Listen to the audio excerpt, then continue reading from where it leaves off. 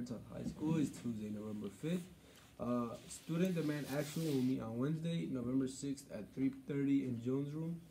Board Game Club will meet on Thursday, November 7th at 3:35 in Jenny's Room. Play some games and have a snack.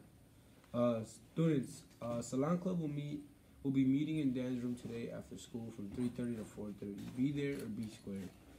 Blood drive is this Friday. You gotta schedule your time today. Stop by the table at lunch and get signed up.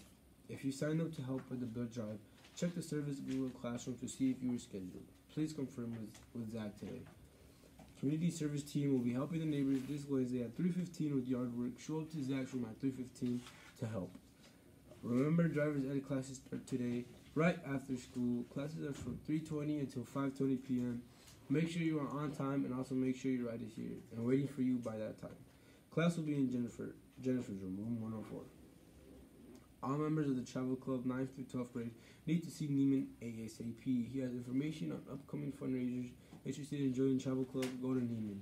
Remember that to travel is to live. Did you know that the word facetious features all the vowels in alphabetical order? And then if you don't know what that word means, look it up. And now birthdays, and here's a meme.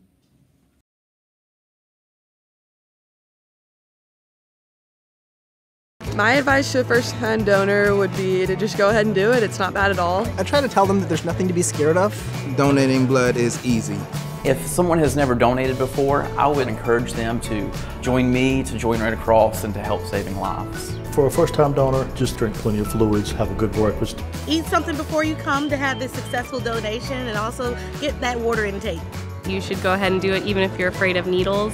I am afraid of needles and I just don't look at what's happening over there. My technicians have always been really good about, cracking a joke, lightening the mood, kind of helping me relax a little bit, so it's an easier process. Definitely if you are able to take advantage of some of the apps and technology that the Red Cross has kind of put forward, it makes it even simpler. You can do the rapid pass at home, which is what I did. And the best part about it is they have the best snacks afterwards.